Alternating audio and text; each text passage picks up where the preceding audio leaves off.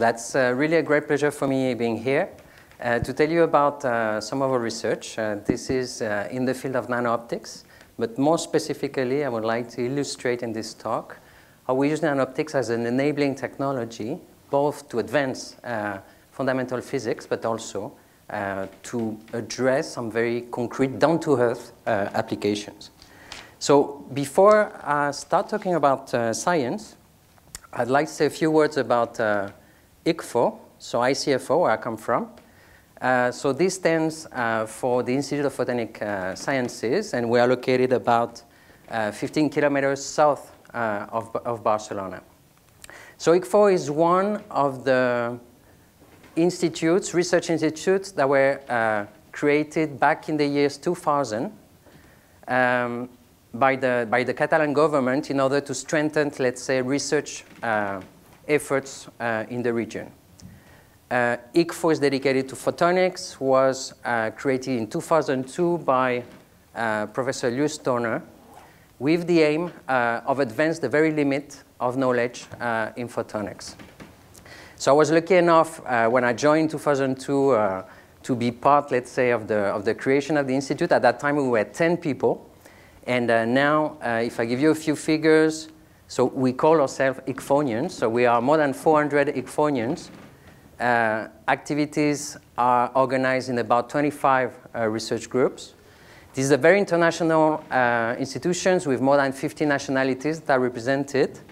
And we are now working in a building of 14,000 square meters, and we are now building actually an extension of the building. So ICFO aims at being active in all the cutting-edge, let's say, aspects of photonics. And activities are really ranging from the very fundamental to the very applied. Our research is organized virtually in 4 different departments: light for information, light for energy, light for health. And whenever we have some research that is not fitting in one of these 3, basically, we have a light for everything. So my field of expertise, as Christophe explained to you in the introduction, is nano-optics. So that means that we're interested in the interaction of light with nano-sized matter. And what is fundamentally interesting about nano-optics, about shining light on nanostructures, is basically that for a given material, when dimensions are reduced to nanoscale, some new optical properties are popping up compared to what happened at the microscale. So a very good example for that is what happens with noble metals. So I'm going to give this example to illustrate a bit of motivation for nano-optics. This is a material we're going to see throughout the talk later on. So just imagine that I have in my pocket a piece of gold, and I shine my laser pointer on top of it. In that case, what I would have is just a very expensive reflective surface, but nothing more. Things are very different if instead of dealing with a macroscopic gold object, I would have a nanostructure, nanoparticle made of gold. So I'm talking about objects that would be typically in the range of 10 to 100 nanometers. These nanoparticles have the peculiarity to support some electromagnetic resonances that are called localized surface plasmon resonances. And that corresponds, these resonances, to a collective, a coherent oscillation of the electron cloud with the incident electromagnetic field. This localized surface plasmon resonance leads to a peak, a resonance in the extinction of the particle. Because I'm dealing with, in fact, a nanoresonator, like any resonator, whenever I'm going to change the dimension, the shape, and the constitutive material of my resonator, I'm going to be able to change the resonance, and I can do that for noble metals all the way from the green to the near infrared. So actually what you see here are solutions of colloidal metallic nanoparticles of different size, shape, and constitutive material. And you can see basically an illustration of the effect of the plasmon resonance. So I'm talking about a peak in the extinction. So that means that basically if I take one of these solution, I'm going to shine light, white light, with a well-defined direction, and I'm going to look in transmission the transmitted light. At the plasmon resonance, I'm going to see basically a decrease in the transmitted light, so the light is going to be extinguished, and there are two reasons for this extinction. One is scattering of light in other direction than the detection direction, and the other one is absorption of the material. Okay? So what I'm saying is that the plasmon resonance in the extinction is associated to a resonance in the scattering, but also in the absorption. So let's look at each of these two contributions. What about scattering? So at the plasmon resonance, we're going to shine light. I'm going to have some very special optical properties conferred by this plasmon resonance. The first one is that because I'm dealing with an object that is subwavelength, light is going to be confined evanescently at the surface of the metal. I'm going to be able actually to shape my particle in order to reach confinement well beyond lambda. I can actually, this acts a bit like a concentrator of light, and eventually I'm going to be able to achieve at the surface of the metal some field enhancement or field intensity enhancement compared to what would be, let's say, the incident light intensity. And because, again, I'm dealing with an optical resonator, eventually the resonator is going to be very sensitive to its environment, and that means that basically I can use this nanoresonator as the sensor, as an efficient sensor of the environment. So this is for the optical part, the scattering part. What about the absorption part? So eventually what I'm going to have is a punctual source of heat that can be remotely controlled with light. I will have the ability at the plasmon resonance to have an efficient light-to-heat conversion. Eventually, I'm going to be able to control the gradients of temperature to a level that goes well beyond most of the other technologies to generate heat. And because, again, I'm dealing with an object that is very tiny, the dynamics for heating up and cooling down are going to be very fast. So this is just an illustration, as I said, of these special optical properties that are popping up from squeezing basically the size of an object from the macroscale to the nanoscale.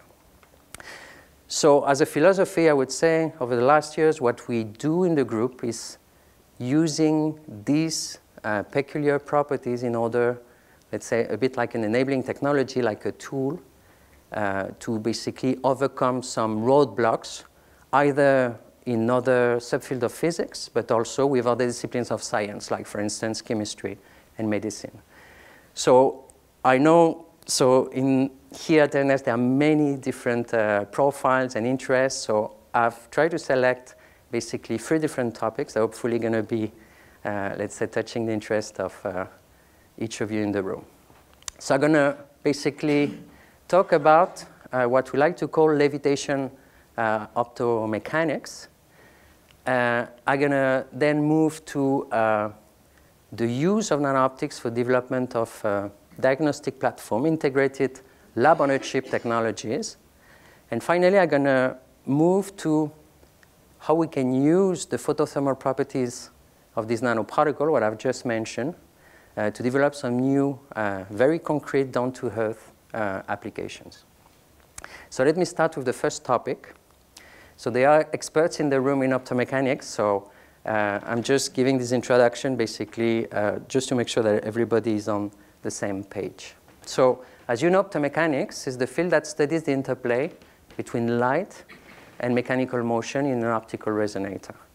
And typically, when we want to describe an optomechanical system, there is a model system that is the following that is used. So this is a cavity formed by 2 mirrors, and one of these mirrors is attached to a spring, and hence is movable. Because of radiation pressure of light coupled into the cavity, so radiation pressure exerted on the mirrors, basically I'm going to have a coupling between the intracavity optical field and basically the motion of these springs. So this is the optomechanical coupling.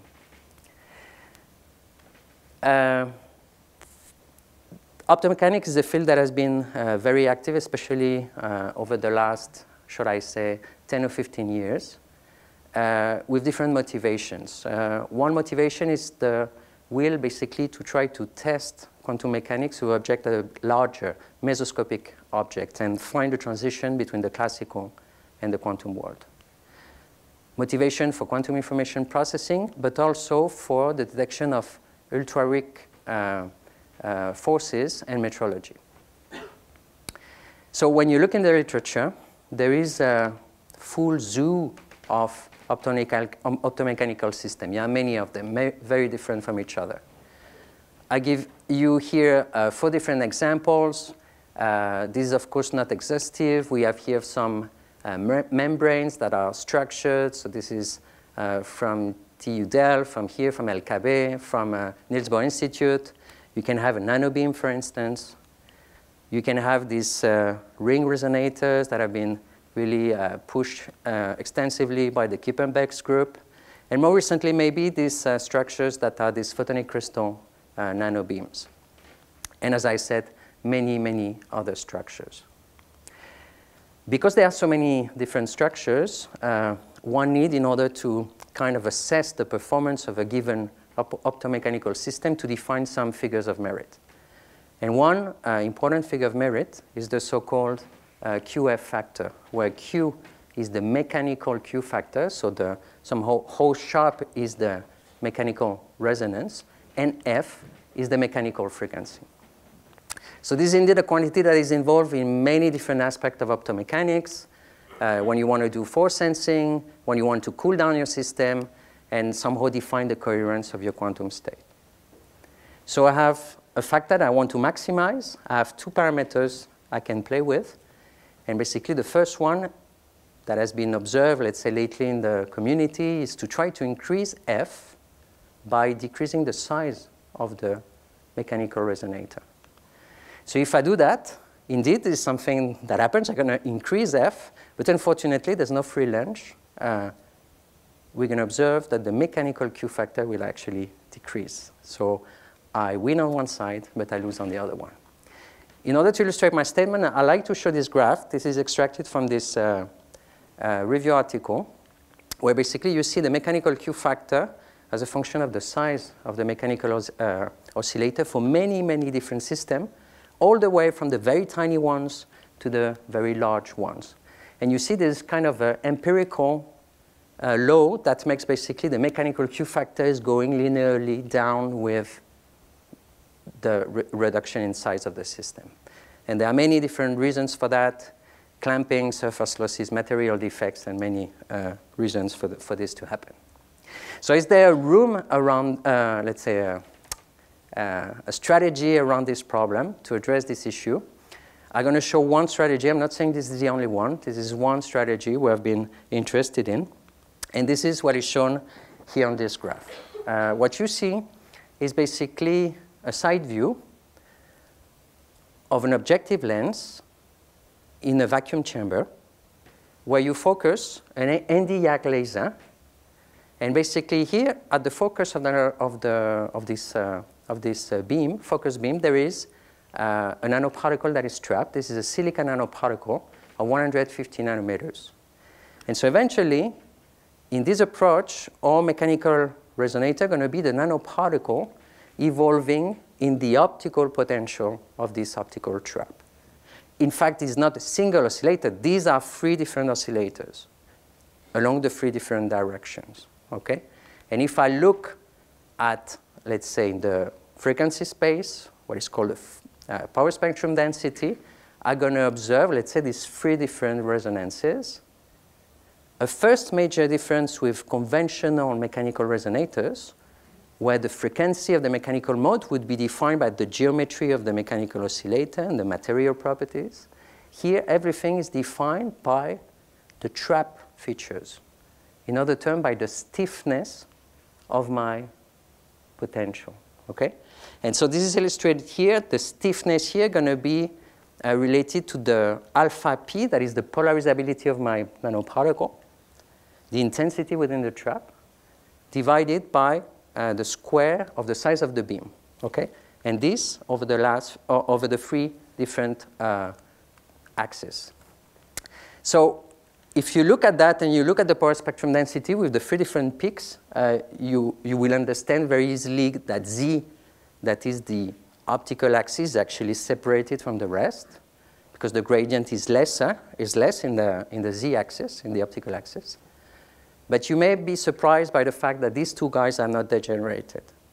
In fact, it's very simple. We break the symmetry here by using an optical laser that is linearly polarized. So just this small asymmetry induced by the linear polarization makes that we can basically split X from Y. Okay? So eventually you have a system that is not clamped.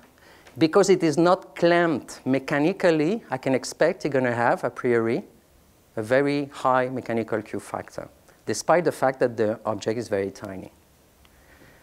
So these are for the people that are working in the clean room. They will appreciate my argument. There's no need for fabrication. So basically, you use a solution, colloidal solution of these particles. They are all of high quality. They don't have much fabrication defect, material defect. The mass is typically a natogram. So this is a big object compared to an atom, but this is not too big neither. And I put low scattering recoil because we're going to discuss that. We're going to come back to that in a moment, okay? Especially for the cooling experiment. So I'm telling you, okay, this is a well-isolated system mechanically. So we expect this Q factor to be very high, to the mechanical resonance to be very peaky. And so how peaky? This is illustrated here. This is a measure of the mechanical Q factor as a function of the pressure within the chamber. At these pressures, we expect the main damping, let's say, phenomenon to be the gas damping in the chamber. So basically the kick of the molecules. And basically you see here that we expect, because of that, a linear dependence with the pressure within the chamber. And you can see that at a pressure 10 to the minus 6, you're going to reach a Q factor of about 10 to the 8. It's quite high value. Oh, sorry for that.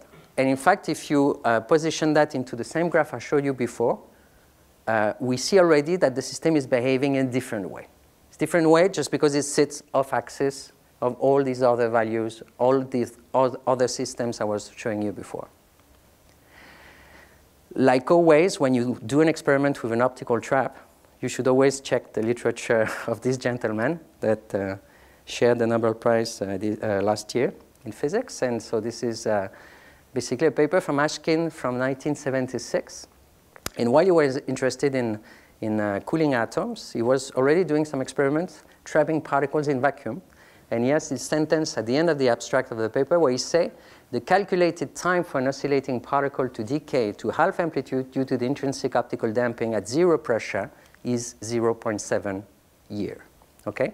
So he was already pointing out here a very interesting system. Curiously, after that, people have just kind of forgot about it. And let's say lately, there is some interest around it.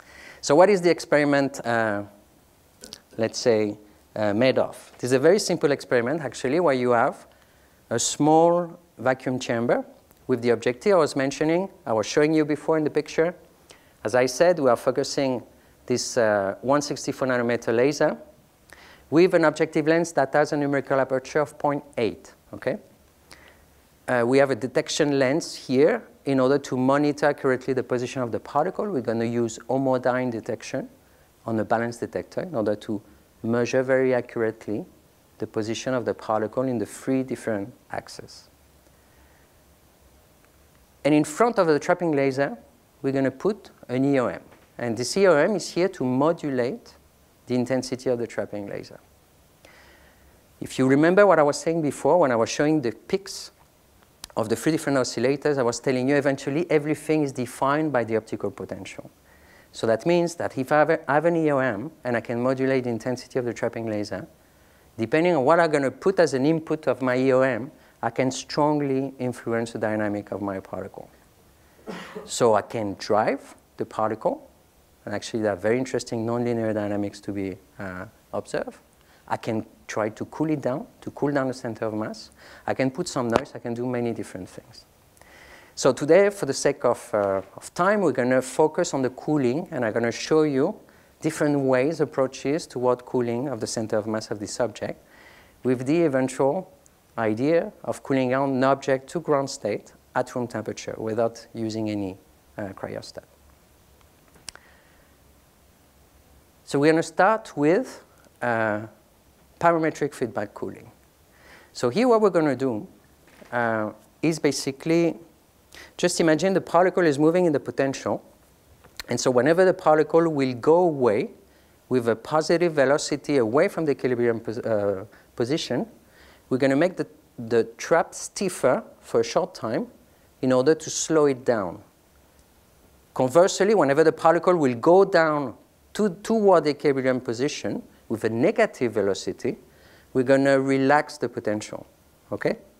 And by doing that, eventually we're going to cool down the center of mass. In practice, what we're going to do is that we're going to monitor the position of the particle along X, Y, and Z. We're going to multiply by 2 the frequency, adjust the phase, and we're going to send that back into the EOM.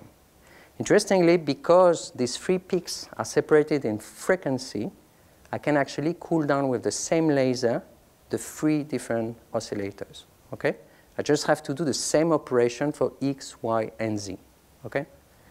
Eventually, if I look at that, exactly what I've said in terms of Langevin equation, this is the oscillator, my simple oscillator equation, where F gas basically the random kicks of the molecule within the chamber. What I've just said here is kind of a eta x x dot kind of feedback. So that means I need this term x x dot, where x is the x-axis, x dot, of course, is the velocity. So eventually, if I put that, I'm going to have an additional damping term into my Langevin equation, and this is what's going to cool down my system. So these are already, as you can see, quite old data. These are data of Jan, and I put Lucas here because this is really something we started together. And actually, Lucas was not only supervising, he was also sitting in the lab. And so this is the temperature of the center of mass of the nanoparticle along X, Y, and Z as a function of pressure. And so what you are seeing here is that the cooling rate of my parametric feedback cooling is constant. But as I pump down into my chamber, the reheating rate of the gas is decreasing. So eventually, my temperature of the center of mass is going down. Okay? So this is what we see here. You see this jump here. This jump here is that whenever we increase the gain of the feedback, so the eta coefficient, we just increase it a bit, and that brings everything a bit down. And eventually, what we can get is to a temperature of about 50 millikelvin. Okay? Since then, since the first experiment, things have improved a lot. And this is an experiment that has been performed by Vijay Vain in the group of Lucas, where basically, okay, this is in the number, this is quantified in the occupation number of phonons, but this is a temperature of 400 microkelvin. This corresponds to about 60 phonons. And there is, in this study, something very interesting, because I was telling you, basically, the mechanical Q factor is going linearly up as I decrease my pressure. And basically, I was also showing you that the number of phonons, or the temperature of the center of mass, was going linearly down as I was pumping into my chamber. But in fact, of course, this does not continue infinitely. And what we observe here is basically when there is a change, a deviation from, let's say, the linear dependence. So what do we see here? We see the number of phonons, or the temperature of the center of mass, as you prefer, going down linearly with the pressure, as we saw before, but suddenly this thing is reaching a plateau. And so here we're still in the regime where the main source of damping is gas. Till we pump down to 10 to the minus 7 millibars. And here, this is eventually shot noise radiation pressure. So basically, the random kicks of the own photons that are basically limiting, that are reacting the system, and leading to this basically threshold in the system. So I was saying low recoil, scattering recoil, but not so low, because eventually this what ends up limiting basically the number of phonons I can reach at that stage. I would like to show another kind of feedback that is basically not anymore a parametric feedback cooling, but what is a direct feedback. So here, instead of modulating my potential, I'm going to keep the potential fixed. And what I'm going to do is to add a force that's going to be a damping force that will somehow push back the particle to the equilibrium position, but maintaining the potential fixed.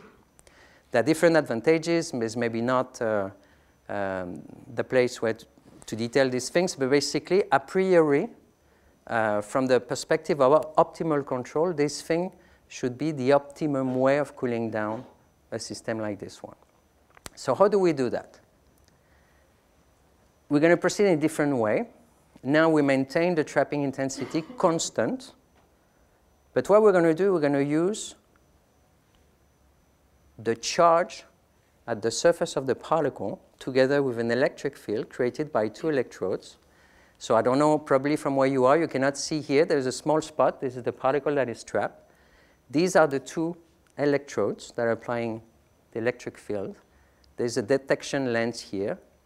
And somewhere here, there is an electrode that's going to enable basically to control by corona discharge the charge at the surface of the nanoparticle. Okay? We can do that in a very accurate way. Actually, these small steps you see here are really control of a single charge. So we can go down, discharge, or we can charge. And eventually, we can really control very accurately the charge at the surface of the particle. And eventually, if we apply using optimal control, as I mentioned to you before, we can basically cool down the center of mass of the particle in a very efficient way. I'll skip the detail here. And at that case, we are at about 3 millikelvin. It's not yet optimized. Let's say this is optimal control. So this is optimized, but the setup itself is not optimized. So there are many things to improve. And we are in the range of, let's say, hundreds of phonons. Eventually, when I use these active feedbacks, because these are active feedbacks, I'm monitoring the object, and I'm trying to cool down the center of mass of this system. There are many limitations. So particularly, I've mentioned scattering recoil. I've not mentioned, but there is a feedback noise. Provided I'm doing an active process, I'm re-injecting noise into the system, and some experimental issues. So I was mentioning that eventually you would like to reach ground state, so less than 1 phonon in the system, which would correspond to about 6 microkelvin. And you have seen we are at tens or hundreds of phonons right now. We're not yet convinced that these feedbacks would actually bring to ground state, but we're also pursuing another approach, is basically consisting of doing cavity cooling, so using a high finesse cavity to cool down the center of mass of the object. So I don't know how, I'm sure, well, let's say the expert in optomechanics, of course, they know, but for the others, let me briefly explain how is my view on that. So basically, you have a mechanical oscillator at frequency omega m. So low frequencies, we are talking about 150 kilohertz. And here you have the laser in the cavity at frequency omega. And you have this object that is oscillating in the optical field. And so eventually, if you look in the frequency regime, you're going to have sidebands, so at omega minus omega m, and omega plus omega m. So in fact, these guys correspond to basically removing a phonon to a system and emitting a photon of higher energy. Of course, and this corresponds to the opposite process. Of course, these two guys have the same probability to happen, but if I put a high finesse cavity here and somehow I boost one of the channels, I'm going to be able to cool down the system. So this is something that was proposed theoretically on this levitating system by, let's say, in these two papers in 2010. So this is the setup that enables to do that. We have the high finesse cavity in this chamber. There is a valve here that separates the load lock from the main chamber. So we're going to have a trap that's going to move the particle all the way through. And basically, I'm going to show you here. So basically, this is the mobile trap that brings into the cavity. And there is another trap here that is more stable. They're going to be able to manipulate the particle within the cavity. We have a cavity of about 200,000 finesse. So these are the features you see here. Okay? So let me illustrate how it works. So the particle is coming all the way from the load lock. You see this bright spot here. This is the scattering from the nanoparticle. And we're going to actually transfer the nanoparticle from the long range to the short range trap. So this will come in the second video on the right. So you see the small dot here. This is trapped by this lens. We're going to increase the intensity in this trap and suddenly transfer the particle from one trap to another. And then the particle will be accurately controlled throughout the cavity field. So for the sake of time, again, I'm not showing all the details. So I just would like to share with you what is the current status of the experiment. This is, again, the center of mass temperature of the object. And what we show here is the detuning of the cavity. Okay? So remember, we're dealing here with mechanical frequencies of the oscillator of, so the omega m is about 100 kilohertz. And this shows I'm detuning the peak of the cavity, so all the way from here to there. And what you see is that basically there is an optimum whenever the cavity mode overlaps with the right sideband. Okay? We are at 30 millikelvin. It's still far away from ground state. There are, as you can imagine, like many issues, technological issues and instability and reheating processes that we have to fight against, but this is basically what we're doing right now. To finish with this part, I would like to, because you can tell me, okay, nano-optics, you was telling about nano-optics in the introduction, but there's not much nano-optics in here. So one of the things we would like to do is basically beyond working with these high finesse cavity, let's say macroscopic ones, to actually couple this levitating nanoparticle with near-field optical cavities. Okay? And the reason for that is that in that case, the object is basically commensurable with the size of the mode of the nanocavity. And eventually, you can imagine that this leads to a very high optomechanical coupling, meaning that a small movement of the nanoparticle is going to affect very strongly the nanocavity, near field and spectrum. So this related to some work we did in the past. At that time, that was in solution, so that was really optical trapping experiment. And so we were using, inspired by these two theoretical proposals, the near field of plasmonic nanostructures in order to trap very tiny objects in the near field of these metallic, of these plasmonic nanostructures. So this is the illustration. So basically, this is the spectrum. So this is a kind of a bow tie antenna that is represented here. All that is subwavelength. All that is metal, and this is a hole into the metal. This is the empty antenna with the near field associated to it. And this is whenever the particle is jumping in. And you can appreciate basically how the near field of the nano antenna or the nano cavity is strongly modified by the presence of the nanoparticle, and as well how the spectrum is strongly affected by the presence of the nanoparticle. So we did some experiment in liquid, basically where we studied the different detuning and to understand a bit how the system works. And right now, what we try to do is basically to apply, so coming back to vacuum, to apply what we learned, let's say in the macroscopic cavity, to this photonic crystal cavity. So here, this is silicon nitride membrane that has been patterned. The periodicity of the defects here actually changing in the center of the nanobeam, and this is where we're going to create a defect and create this photonic crystal cavity. This is the associated near field. And so actually, so now this is an optical quality factor that is of 5,000 here. In fact, this week we had good news, so that we were actually reaching 10 to the 4. So this starts to be an interesting system to study coupling of levitating nanoparticle in near field. On that, I'll go very fast because this is related to the beautiful work of Tom Delors and Gabriel Ete here at LPA. So basically, whenever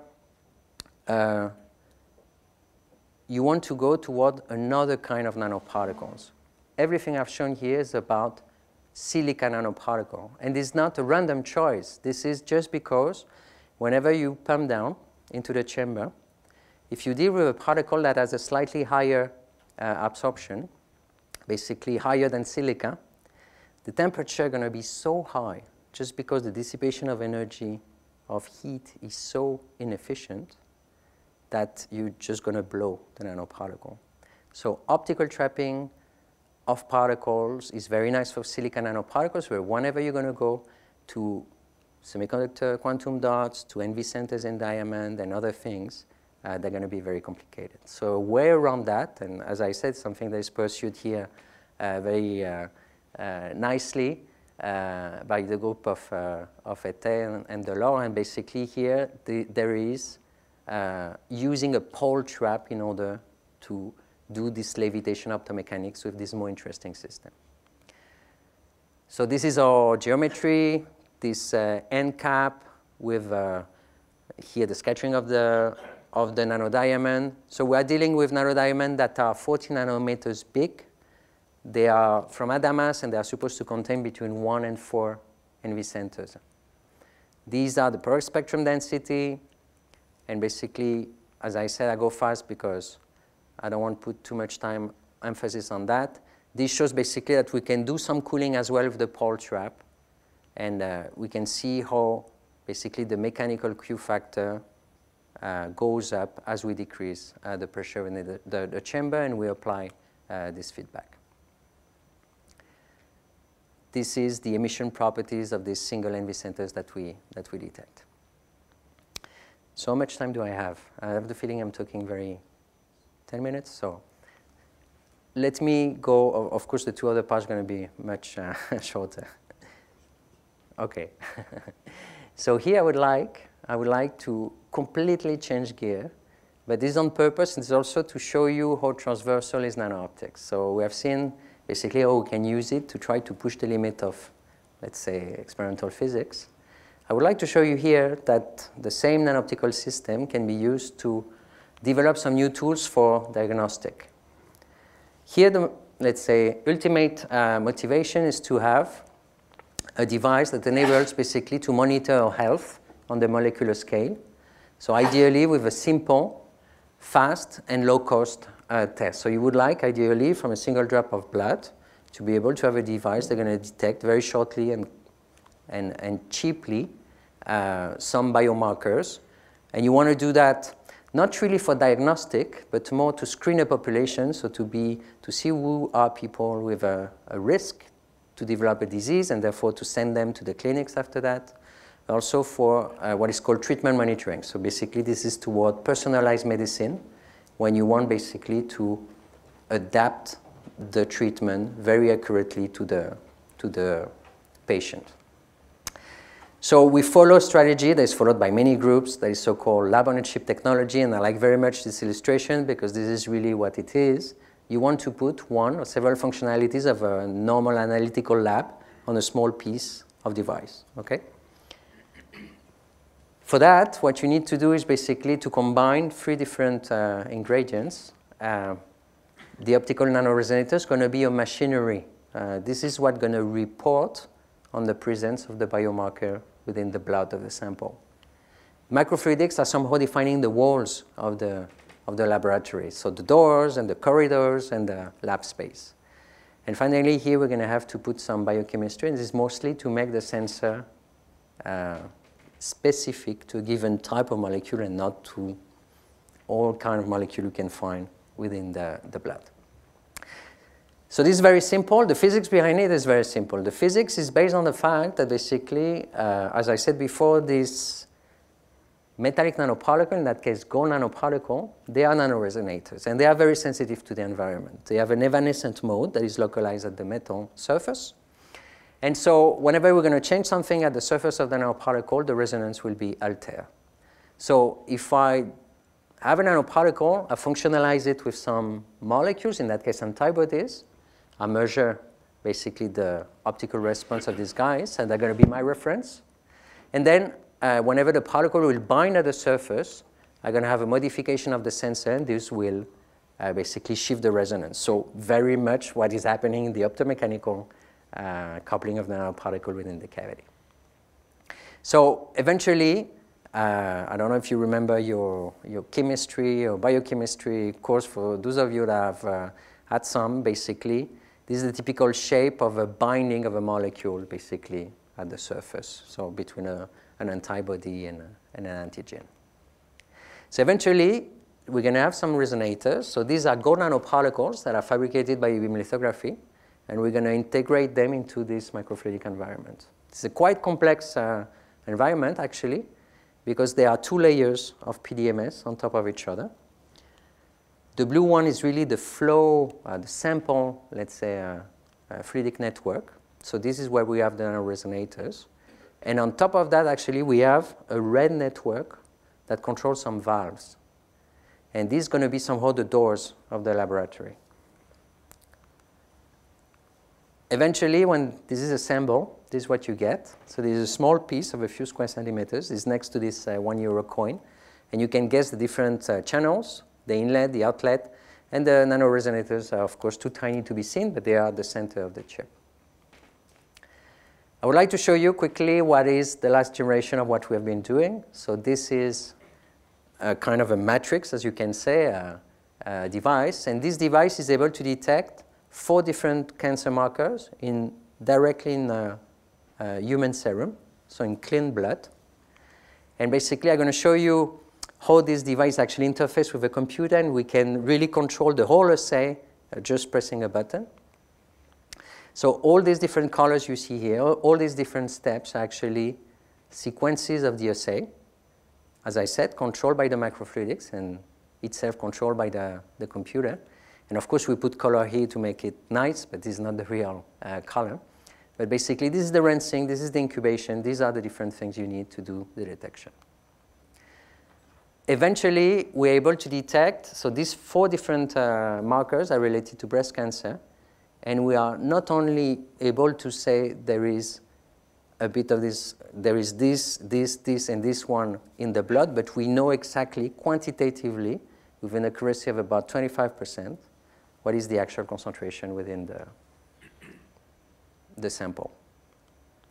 So actually, this led to the creation of a company. So just before Christmas, we created a much more, let's say, industry-compatible implementation of it. And this is called Droplight. This is a collaboration between ICFO and another company. And basically, there is now an entrepreneur team, and they are pushing the technology toward market. And they're going to start with veterinary applications. I would like to merge, using a bit of a few minutes, a couple of minutes, the optical and the thermal properties. So I'm going to show, let's say, a concept related to this lab-on-a-chip technology, where basically we're going to use both the optical and the thermal at the same time. Let me define the problematics first. In typical device I've been showing, you have the sensors that are very flat, and they are lying down at the bottom of my surface, of my chip. So they are typically a few tens of nanometers. And there is a big channel that is about 10 micron thick. And in fact, eventually, the sensitivity, more than the sensitivity, the time it's going to take to detect a given concentration of molecule going to be determined by the diffusion of the molecule throughout this channel. They're going to have to reach the sensor in order to be detected. And this is a real problem, because now we have sensors that are very sensitive. Some of them can actually detect single molecules. But the problem is that the assay would take hours and hours, and so this is not practical. So I would like to show a way to break somehow these laws. And so for that, we're going to use an effect that has been, this is called electrothermoplasmonic effect, that has been used in another context. And so the whole idea is that basically we're going to have the sensor that is at the surface. We're going to use it to monitor the change in resonance, as I showed before. But also we're going to use it to heat up locally the solution, the liquid. Okay? By heating up locally, we're going to create a gradient of temperature. This will create a local change. Well, this Christophe will understand better than I do. We're going to change locally the electrical conductivity. And then I'm going to have two plate electrodes here that are going to, due to that, be able to generate kind of a convection flow. So with that, we want to break the diffusion limit I was saying before and eventually improve the dynamics or the kinetics of the sensor. So as I said before, we're going to use the same plasmonic structure both to sense and to heat up. I don't enter into details, but there is a way with an elongated particles to have two resonances, one along the long axis and one along the short axis. And we're going to use one for heating up, another one for sensing. And this is how it, let's say, this is what is the result. This is where you have the sensor. We're going to put some beads in order to see the dynamics of the fluids. And basically, normally you would have a laminar flow in this kind of system, and everything would go, and as I said, would have to diffuse down to the sensor. But here, sorry for that. Let me see. Unfortunately, let me see if I can activate. OK. So here you are, basically, this is the dynamic you observe. So there is somehow, the sensor is here, and so this is why we heat up. And somehow you see how basically all the fluid is going down and kind of refocusing toward the sensor, toward the bottom. So these are experimental data, these are simulations. And basically, this is the transversal simulations. So basically, this is a top view, of course. And you can see how the fluid is kind of pushed toward the bottom before going down again. And eventually, if you use this kind of effect, that is, interestingly, using both the optical and thermal properties, you're going to be able to make the sensing faster. Am I done with the time, or do I have 5 minutes? Now I want to show you the pure thermal. So what do we do with the photothermal properties of these plasmonic nanoparticles? For the story, for those of you who are not familiar, this has been always a complaint in the community to say, OK, plasmonic is good, it's focusing light down to the subwavelength scale, but unfortunately, it has losses. And this creates a lot of problems. And everybody has been in the community complaining about that. So what I'm going to show here is how we kind of accept the fatality, and we use it as an enabling tool. Okay, so we're going to force the system to generate heat, and we're going to try to do something good with it. I'm going to show briefly two applications. The first one may be surprising to you, to 3D printing. You are all familiar with 3D printing. You know this is used in many different contexts. Now, in automotive, lenses, even the glasses of our lenses, actually now 3D printed. Of course, in the lab here, prototyping, and etc. There are three motivations, basically. You want the system to be robust. You want to produce rapidly, not like the one we have in the labs usually that are very slow. And you want also to be able to control, depending on the application, the color and the aesthetic of the system. And unfortunately, being here in the sweet spot is very difficult. There is a technique that is very promising that is fulfilling these two guys, but basically fail in controlling the color. This is how it works. So basically, you have a bed of polymers, polymer beads, sorry, and you basically going to drop some ink at the region where you want to print. You're going to shine light, and eventually, because the heat is absorbent, you're going to heat up locally, and you're going to sinter the adjacent beads. You're going to do that with 1 layer, 2 layers, et cetera, and you're going to be able to build your system. Unfortunately, right now, the ink that I use in industry are actually carbon blacks. So, of course, because they are carbon-based, they give this kind of dark designs. And so you cannot control the aesthetic. And this is, believe me, an issue for the 3D printing industry.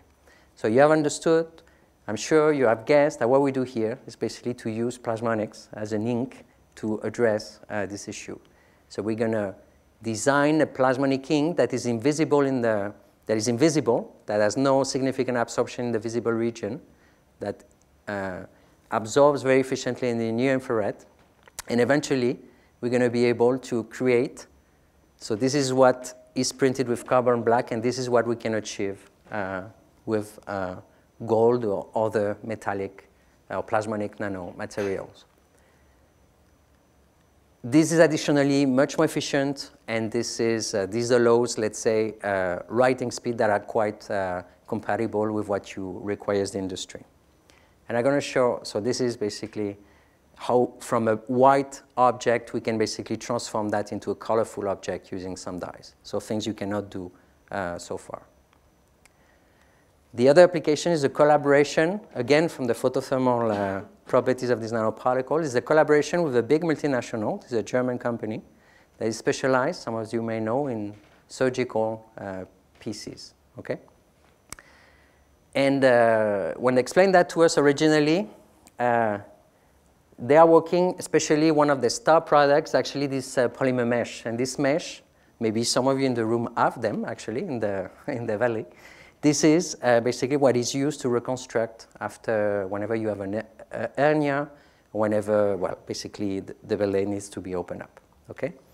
And the big problem is that they have a recurrence incidence basically on the fact that if some bacteria are jumping in during the surgery, there's an infection, there's a formation of a biofilm, and eventually this is a disaster because the immune system is not strong enough to fight against a biofilm, and eventually you need to open up again and to remove the implant, okay?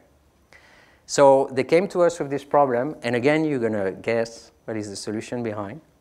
Okay, this is the formation of the biofilm, I'll skip that, but basically, eventually what we do is to prepare this mesh and to modify them with some plasmonic nanoparticles. We do a lot of check on how robust is these things, because of course you don't want, once the mesh is in the body, you don't want the particle to be released, or etc. And so the whole idea is basically to use that as a prevention in order to avoid the attachment of the bacteria and the formation of the biofilm. So this is the surface. So this is one wire of the mesh, and this is the nanoparticles, quite high density. And basically, this is the kind of bacteria these guys are fighting against. So this is this Staphylococcus. And so what we are doing is studying basically the kind of illumination, pulse versus CW, in order to optimize basically the prevention and to not only kill the bacteria, but also to, let's say, rather than killing them, what we want to avoid them to attach and to structure into a biofilm, okay? And so this is where we are right now. So this is ex vivo, and we're going to start, let's say, with mice, some first in vivo experiments. So I'm sorry, I've been a bit fast on the very end. So very importantly, you have seen in each of the slides, let's say, the key people of each of the projects, but this is the full team, more or less an updated picture. You have here people from not only all nationalities, but also from different backgrounds. So there's here our core physicists, telecom engineers, biochemists, a bit of everything.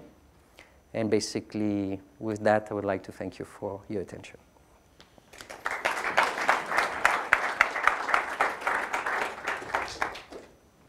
Yes, I have two questions about automechanics with nanosphere. The first one is, I don't know if it is the same mechanism, but when we try to make parametric cooling, we observed cooling of one quadrature and heating of the other quadrature. So I don't know if it is the same here.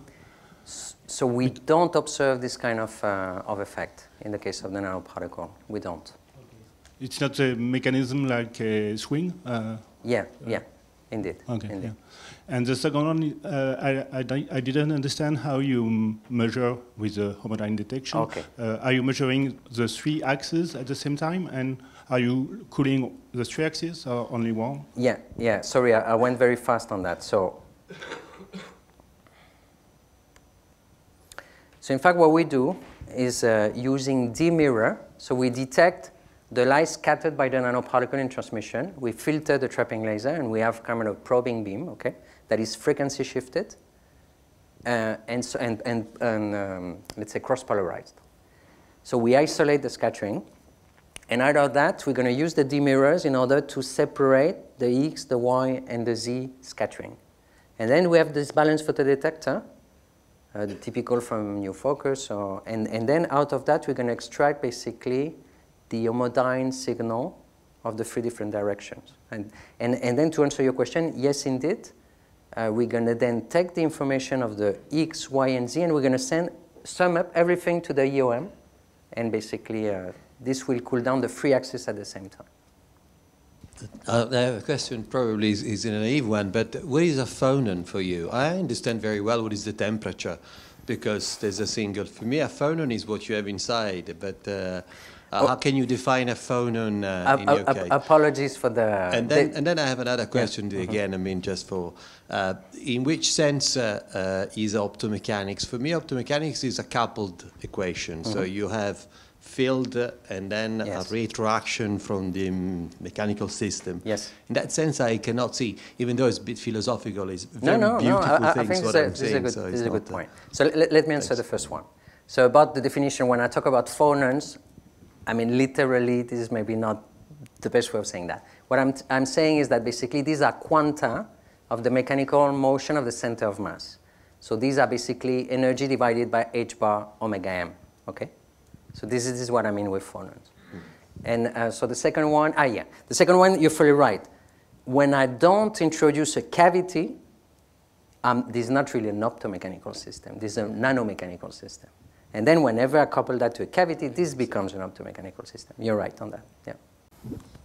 Yeah, you mentioned briefly the cancer tracers, detectivity. Yes. So can you comment a bit on the sensitivity that you reach with the system compared to other techniques? Yes. So the sensitivity here is eventually, to say it briefly, is more or less the same that you would get with a so-called ELISA kind of test. You know this ELISA plate, so the typical biochemical assay you would use now with fluorophores and things like that. This is comparable. So, important, that's very important what you ask, because if you have an integrated things like that, a device for screening or for detection of biomarkers, you cannot aim at doing better than a robot, these huge robots that are in the big laboratories or machine that costs between hundreds of K and 1 million euros. So basically, here what you aim at doing is to have a reasonable sensitivity, to have a good reliability, but to be able to do that faster and cheaper. So what I'm trying to say is that there are applications where this doesn't matter, but there are applications where this matter. Let me give you, in fact, to be honest with you, oncology is not the most relevant for this kind of integrated technology. This is more relevant, just imagine an emergency room, or just imagine a pathology that evolves very fast, where basically you would go to the doctor's office and within 10 minutes you would have an information, precious, in order to take a decision. So this is more in that sense. And so that was not my intention to give the impression that that could compete with, you know, the whole industry of biochemical assay that is super performant. The only thing is that it's very expensive and it's very slow as well. In the feedback control, so, yes. You mentioned that you are also introducing noise just by the feedback system itself. Yes. Is there some, what are the possibilities to reduce this part of the noise? Or? This is difficult because, and probably in the room there are people that know better these things than I do. Whenever you do an active feedback, the way I see that is that you need to detect a signal, an optical signal. You need to process the electronic signal. You need then to, you know, just to manipulate information, and each of these steps is going to introduce some noise. And so that's the reason why I believe somehow more in the passive cooling that is with the cavity, although there are big issues there as well. But basically, then you need to fight against all noise, let's say, introduction you are creating at each of the steps. And so it becomes, let's say, kind of a technological issue, and it's not an easy one. It's definitely a complicated one. So this is the way I understand that. So if I can ask a second question. In this levitating device that we are describing, you see a plateau for the temperature set, and you mentioned the recoil there. Yes.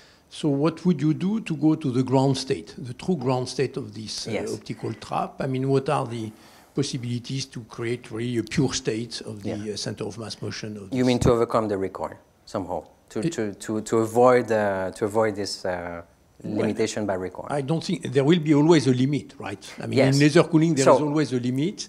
And the question is, you want to make it smaller than h bar, smaller than kT, and so how far are you from making n equal 1 or 2? That first related. So this is a real issue. This thing that is saturating and that is due to recoil. But here, let's say, what I should say is that the only way to overcome that and to go to lower occupation, phonon occupation, is basically to have a cooling rate that overcome the scattering recoil rate. Okay.